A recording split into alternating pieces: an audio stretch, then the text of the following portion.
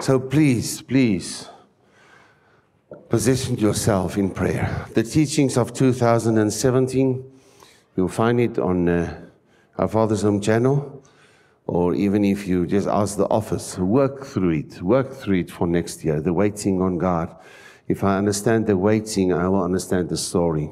But I can fly like an ostrich, I can struggle in the wind, I can fight the storm that will be coming, and the storms will come, and the storms will come more, and the storm, you can pray against the storm, it's not going to happen. But you need to pray how to let the storm work for you as the eagle that can rise with the storm, and the turmoil of the storm is giving him actually strength to rise above. Hello? But if the church can understand the waiting, and part of my day was for the past 2 days, Jonah 2. So I thought, what, Lord? It's all about prayer. Well, praise the Lord. If I quickly want to share with you, very quick, hallelujah. Then you prepare to say thank you. Amen. Good. In chapter 1, you know the whole story. The Lord sent a great wind because of the church not accurate in the right place. My brother, my sister, if we don't position ourselves accurately, not the devil, but even God will send the storm. Are you with me? And God will send the storm. By His grace will send the storm. For the sake of saving Nineveh. For the sake of saving the nations, saving the city, saving Bloemfontein, saving this nation. Hello. He will send the storm on His anointed ones, on the ones that are called by His name, to go out and make the difference. And Jonah will not be destroyed. Jonah will not be killed. Hello? But God will send the storm when me and you, we position ourselves and the church position itself wrongly in the nations. So this man not willing to pay the price, if I can say like that, for the call on his life, even feel intimidated by it. He go his own way. He didn't go and kill somebody, didn't go and live an adulterous life, didn't go and do all this other rubbish. He just decided, I'm going on this ship. He doesn't look like somebody that is now busy with a lot of rubbish. Not at all. He's just not going for what God has for him. Because what God has for you is going to be challenging. More and more and more is going to be challenging.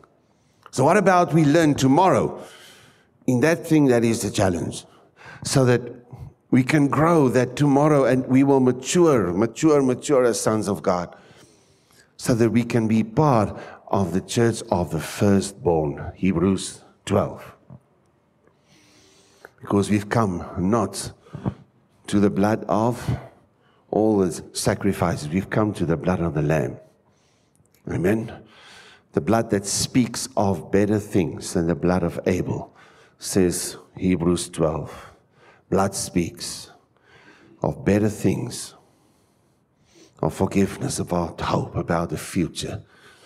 Amen. But if I go there, if I understand that, and if I understand Jesus the mediator, and if I stand God as the judge, judging my flesh, and I allow Him to judge my flesh tomorrow, so that I can deal with rubbish, then I come to be part of the church of the firstborn.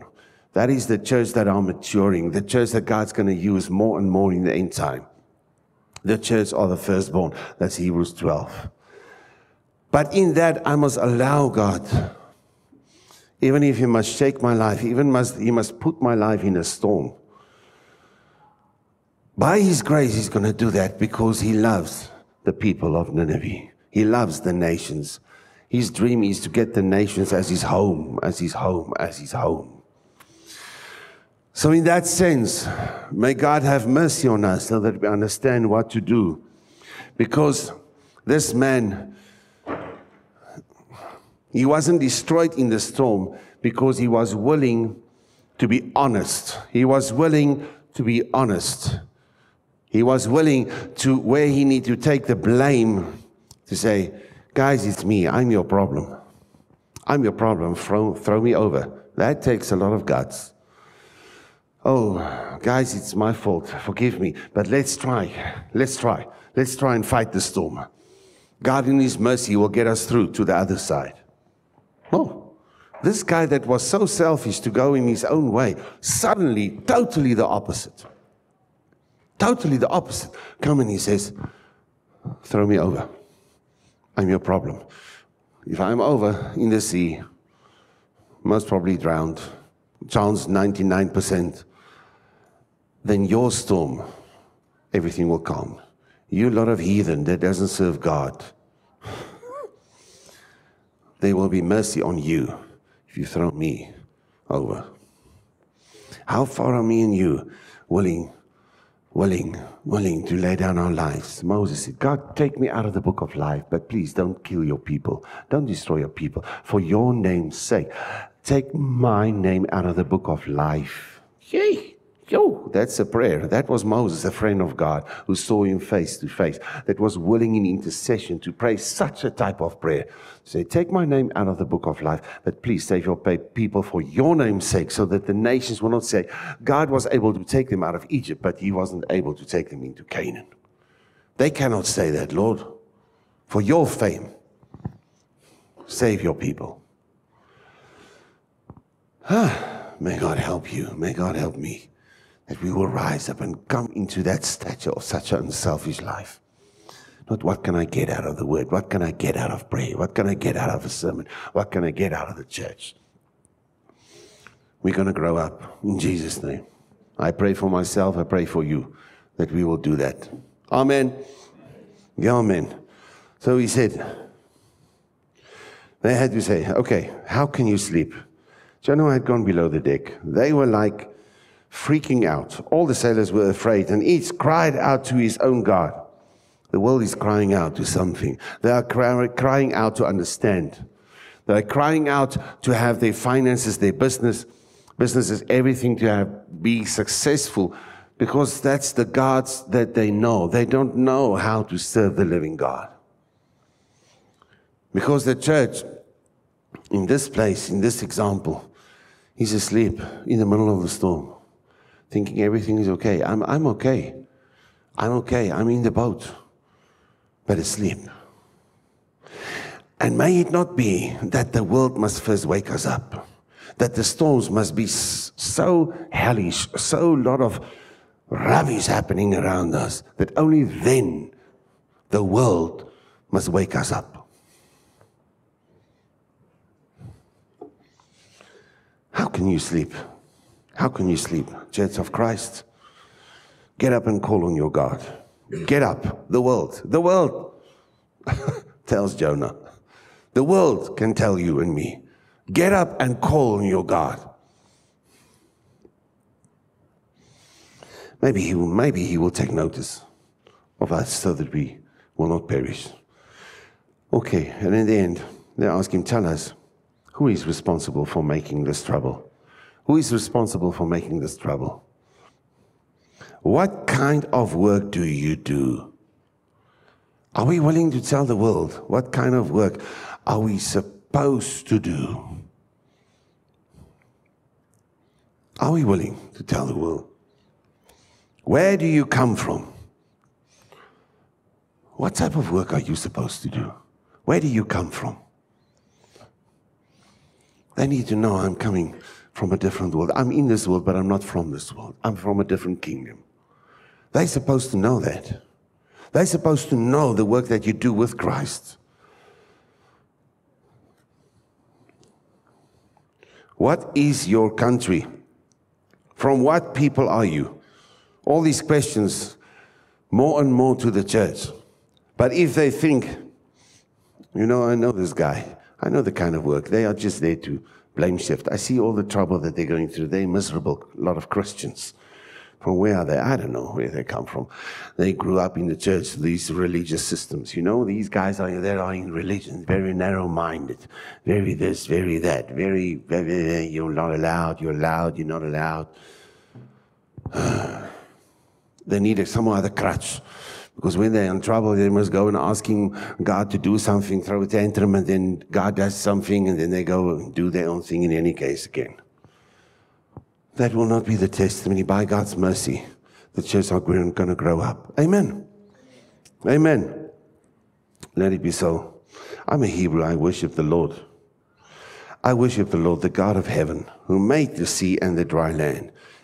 Are you willing to testify and identify with your God out there? No, in the professional world, there where you work, He's not allowed to do that. No, in the school, we're not allowed to do that. More and more, we will not be allowed to do it. More and more, if you say what you believe, there's no freedom of speech. Freedom of speech for everything with the most disgustable rubbish from hell.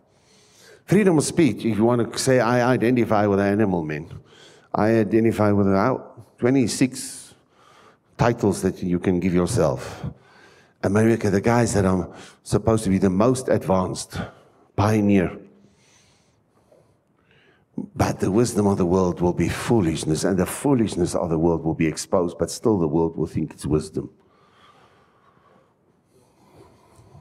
But why? What's the problem? Church sleeping in the boat. While they are trying their best to find answers, trying their best to, in the most foolish ways, bring forth things that we must say. And then we say, what rubbish is this? What rubbish is this? What about getting out of our sleep, standing up, and the rubbish will have to disappear if I'm willing to give my life. If I'm willing to give my life. May God help you. May God help me. I worship the Lord. What you need to do, throw me over. I'm not going to go into that. Hallelujah. Then chapter 2. Been thrown over. Here's the fish. Okay, I'm in the fish. And in the storm, God in His mercy will get you out of the storm. No. God will then many times bring you into a place where you can feel even more suffocated, more surrounded by, okay, what on earth is this? This happened to nobody before. What I'm going through is so intense. I cannot think of anybody who went through something like what I am going through now. Nobody's been there before. But in that place, in my distress, let's go quickly with verse 2. In my distress, I called to the Lord. Lord, take me out of this fish, please. Not at all. He didn't pray one of that sentences. He didn't pray to be delivered from the fish. Not at all. In my distress, I called to the Lord, and He answered me. Where did He answer you? No, you just ran away. But I called unto the Lord, and He answered me. He's not now out of the fish on the seashore. That is when we're supposed to pray that, Jonah. That you called on the Lord, and He answered you. No, this is before. And this is not a trick. He's saying this in the fish. Is he confused? You give a certain testimony about who is my God. From the deep, in the realm of the dead, I called for help, and you listened to my cry. But He's not out yet. You hold me into the depths, into the very heart of the seas, and the currents swirled about me. You did it, Lord, not the devil. Not the devil. God is in control of your life. So if you're going through some stuff, start to honor God. Start to talk about His faithfulness, how He answered you in the past. Not in the way me and you wanted Him to answer necessarily, but He answered. Are you with me? And your waves and breakers swept over me. I said, I have been banished from your sight, yet I will look again toward your holy temple, while being in the fish in the storm. And engulfing waters threatened me. The deep surrounded me. Seaweed was wrapped around my head. To the roots of the mountains I sank down. The earth beneath barred me in forever. But you, Lord my God, brought my life up from the pit. What the heck? It's not nothing. Who says something like that going to happen? Doesn't matter what you feel. Doesn't matter what you go through. Honor the truth.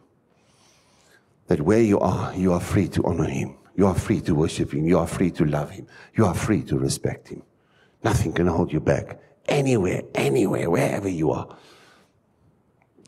When my life was ebbing away, I remembered you, Lord, and my prayer rose to you, to your holy temple, because God has a heart for the nations, and he will bring you into that place, and he has the faith that you will respond accurately. He has the faith that you will call out to him. He has the faith that you will cry unto him. He has the faith that you will testify about him in your heart. You have a testimony in your heart while in the fish who's in the storm. There's a testimony, and testify about the testimony in your heart. Before go and testify in Nineveh, the testimony must work in here. Amen. The testimony must work in the church before we can go and preach to the nations.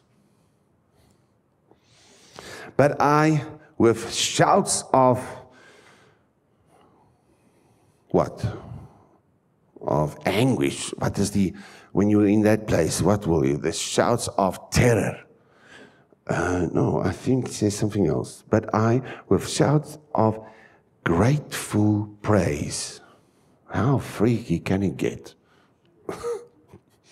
With grateful praise will sacrifice to you. What I have vowed, I will make good. I will say salvation comes from the Lord. You go into deeper turmoil. Boat going to crash in the sea. No, let's go deeper. Let's go into the storm. Let's be thrown into the sea. No, let's go deeper. Let's go into a fish. And in that place, I'm just saying and declaring, salvation is unto the Lord. God, if you save me from this, then I will declare that salvation comes from you. No. There's a testimony alive in this man. There must be a testimony alive in the church in the midst of the biggest storms and more in the world. The storms will, you open your mouth about Christ in the school, you will be nailed in so many countries already. Not in barbaric countries, in the most sophisticated, educated, professional countries.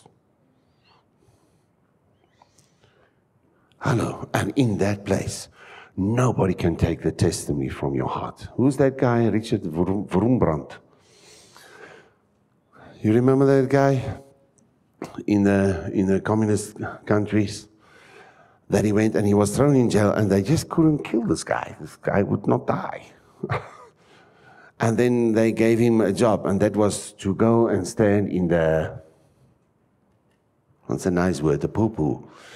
And he had to clean that, and I don't know what, but he was halfway deep in that. That was his job.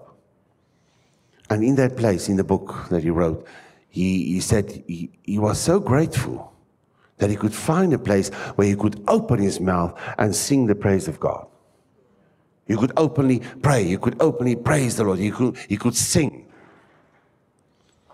And he was so grateful because he couldn't do it among the people. Then they're going to beat him up again. But he's in a place where he's free to worship God. He's in a place where he's free to express his love for God and express prayer and express the word. And sure.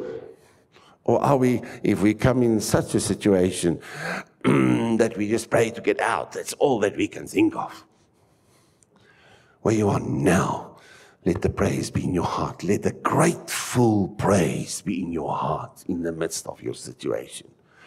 And how more intense it gets, the more grateful you become in your praise. To use the opportunity that you will never have in heaven. that you have on earth, that in the midst of your situation, you will honor him. You will honor him. I will say salvation comes from the Lord. And then, only then, everybody say only then. Without him knowing that this could be a trick. And the Lord commanded the fish, and it vomited Jonah out onto dry land. Praise God for the opportunity to be vomited out onto dry land. Okay, so, I mean, come on, man, what fish must go there and go close to the dry land? That is a miracle in itself. Just like this. But then he was prepared to be obedient. And the fear of God was on his life. The fear of God was on his life. And he went. And he went. In chapter 4, he wanted everything to happen in the way that he prophesied. Yes, the people must be destroyed. And then God had grace. And he said, I knew. He says, I knew you're going to have grace on them. I knew. Because why? He just experienced it one chapter before. God's grace. When he actually didn't deserve it, he got it. And I knew that God most probably going to give them also grace. Like he gave me grace. Hello. May you have God's heart. Because then he got angry and he felt miserable. And there, after breakthroughs and after God showed others grace, he said, Lord, take my life. We're supposed to say it while you are in the fish. When everything went wrong, and you fell in the storm, you're supposed to die and drown, and you went to the depths of the earth, and there fish take you even more deeper into trouble. And in that place, you're supposed to be angry and say, God, is there no mercy? Is there no mercy? My life is gone. In that place, you're supposed to say, Lord, take my life, please. Oh, there was a testimony in his heart. And then when we get involved with one another, involved with his grace, involved in what he wants to do, now we have an issue. When the church grow up and when God take us through, the biggest challenge is how shocked we're going to be, how the nation's going to come in for Christ, how the prodigals going to come in. And may we be so mature in that day that our hearts will be open to receive the Nineveh in repentance. The nations that were so bad, that did such a lot of wrong, that our hearts will be open enough to receive them in the name of the Lord. Amen.